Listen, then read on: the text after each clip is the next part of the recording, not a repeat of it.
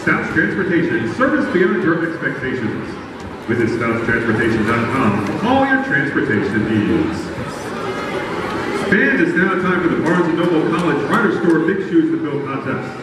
Tonight's contestants are Brock and Adam. When I say go, you put on the jersey, shorts, and shoes that are waiting for you on the court. Run to the ball and dribble back to the basket you are standing on right now.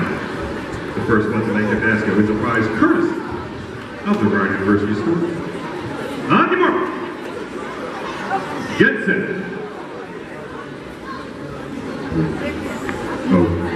Go.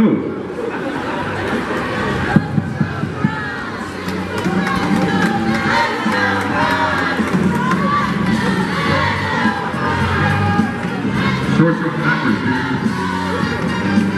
They're on backwards.